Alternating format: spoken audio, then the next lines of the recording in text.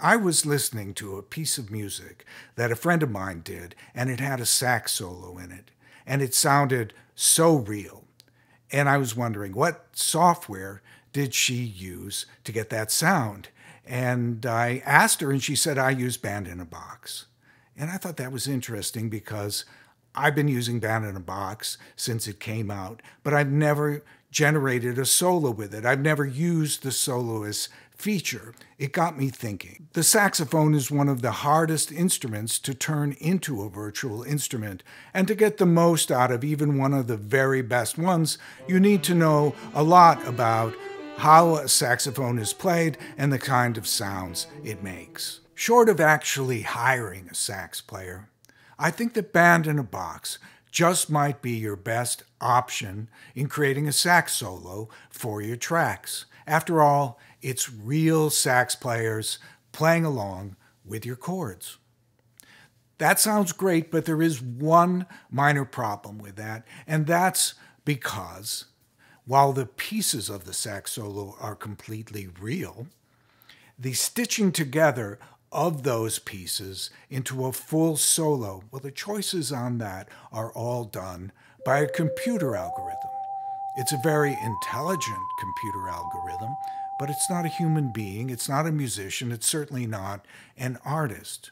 And you may find, even if you generate lots of solos using the program, you may not be entirely happy with any of them. So how do you get Band in a Box to do what you want?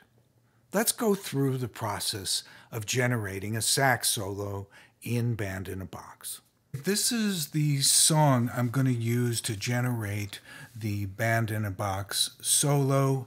First thing I can show you is that it's based on 3 tracks from Band in a Box. That's really important that I have that as my foundation because I'm going to be making the solo from those 3 tracks, and I want my song to be built on that. Later on, I'm going to remove all the Band in a Box stuff, but I need to have that there so that what I do play will match up with the solo.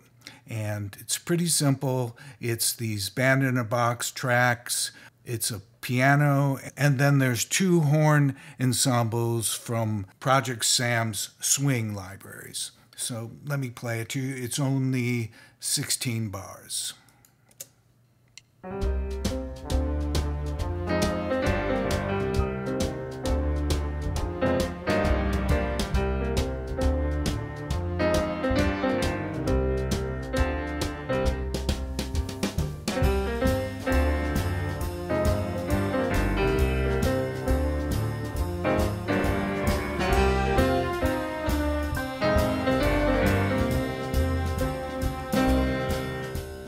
So why only 16 bars? Because I only need a 16-bar solo. If I were to create this solo using a whole song with verses and choruses, it would take a lot longer. So I'm going to be working with this, and when I'm done, I'll be able to just cut and paste the sax solo into my final song. This is a simplified version of the chords to my song. The first thing you want to do when you're making your soloist is to find the right one. That's the most important thing. So you hit the soloist button here, and you take the first option, which is Add Best Real Track Soloist to Soloist Track, and that brings you here. Now, there are 2 other ways to do that. You can go up to the Soloist menu, and you can either click Soloist, Generate a Play as Solo, or there's a keyboard shortcut, Shift F4. But then when you do that, you still have to click Best Real Tracks. So the fastest thing to do is to just go here to Soloist, and here's where you are. Now, you can see that there's all these different kinds of instruments, guitars, fiddle, harmonicas, mandolin, all kinds of, even vocals. But you're only interested in sax. And then the way this thing is set up is that the algorithm tells you that the ones at the very top are the best match. And as you go down, it says swing, even feel doesn't match, genre doesn't match, genre and swing, even feel doesn't match. But you know, that may not matter to you because, for example, I didn't write a Texas blues rock shuffle, tune. That's not going to be right for me. And if you want to know what these things sound like, you just hit this here.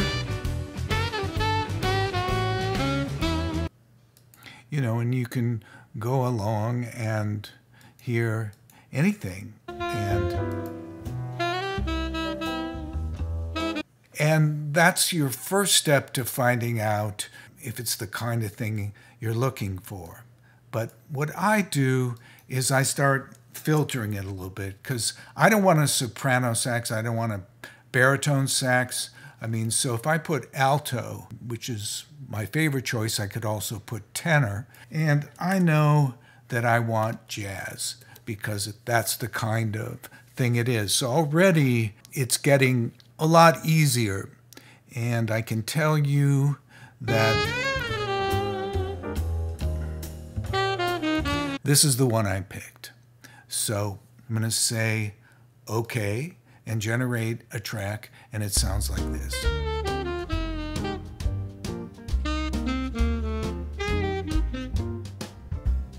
Now, if you go into the soloist menu and generate and play a solo, there are a lot of options here, but most of them have to do with how it would play if you were just creating an accompaniment. So for example, you could trade fours, or you could trade eights, or trade twos. So if you were playing, say, piano and you wanted to trade 4 bars with the saxophone, then this, you could set it up that way, and you can also tell it if you want it to be in the middle and at the end. But I'm just going to be taking the sax solo out of there and using it where I want. Now there's also this thing called a soloist maker, and this gives you a lot of different options.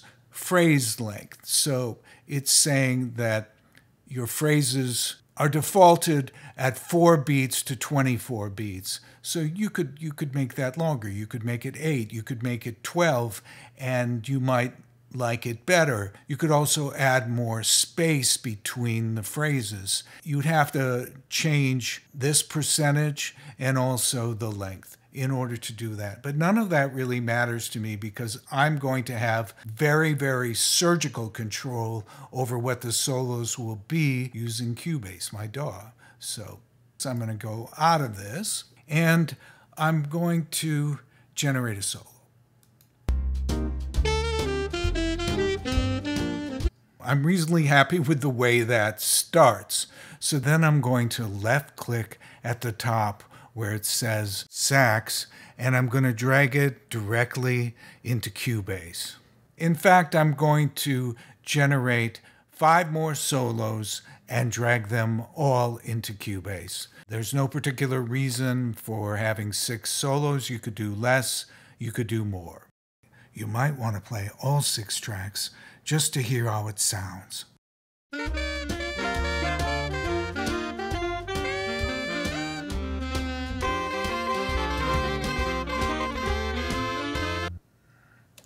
It's got a kind of nice New Orleans feel to it, but more than likely you'd rather mute the rest of the tracks and then play one of them as a solo.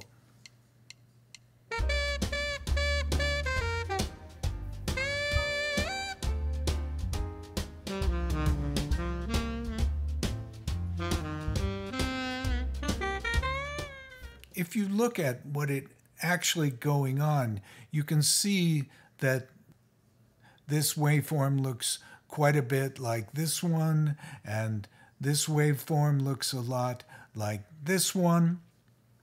So you get the idea of what's going on. They have all these little blobs of audio. They're just rolling the dice to pull some kind of a solo out. Now, it may work perfectly for your song, or it may not. So if none of the solos come out the way you like them, one option would be to start slicing and dicing them until you're happy with it. That might be a lot of work, though. So my suggestion would be to try and find a way to comp it. Now, I can't comp separate tracks in Cubase. So here's what I do instead. I select all 6 of the tracks, and then I'm going to right-click in the lane of the 6th saxophone part. This brings up a menu, and from this menu, I choose Add Group Channel to Selected Channels, and I give it a name. So all my sax solos feed into this single channel, and then I'm going to send that channel to a new audio track, which will become the track that will hold all 6 of the solos in separate lanes, ready for comping. So I'm going to mute all of the tracks except for the very first one.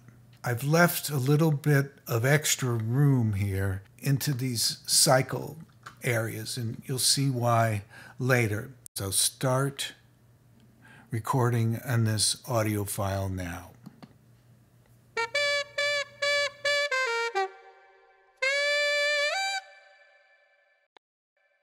So it's recording the very first saxophone.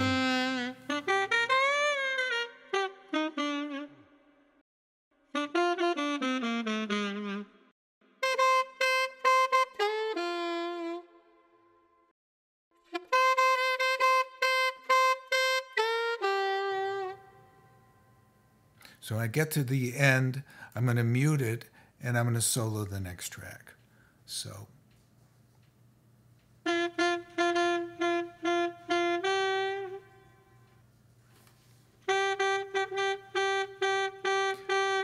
And that's becoming lane 2 of the sax comp. Now this is going to get boring, so I'm going to speed it up so you don't have to watch it all.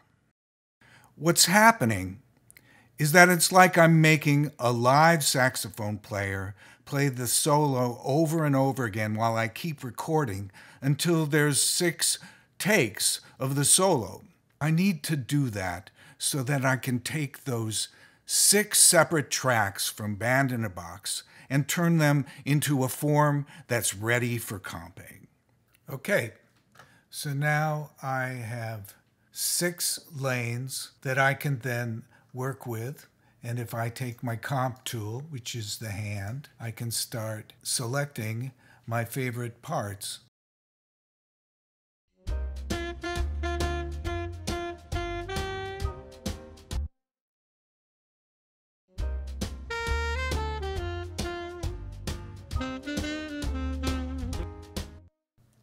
If you don't know about comping, there are a lot of videos on YouTube that show you how to do it. I'll put some links to them below. But anyway, this is the easiest way that I know of to create a good sax solo in Band in a Box, as well as a good solo for any instrument in Band in a Box. In this exercise, I've been using a very short solo. But I think what you'll find that if you want a really long solo, it will become increasingly harder to do. So what I recommend in that situation is to trade the solo off with other Band in a Box soloists. Let's see how that works.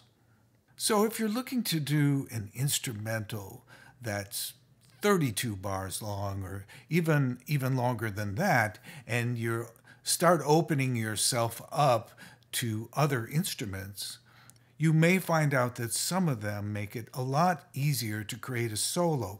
So I'm just going to type jazz in here to filter, and I'm going to just say piano, and I'm going to generate piano solo.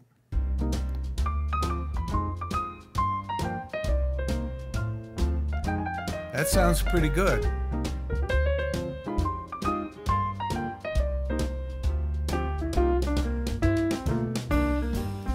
So let's try another one.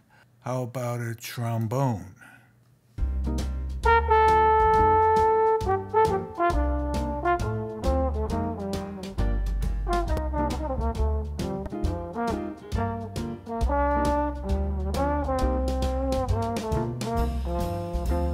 How about electric guitar?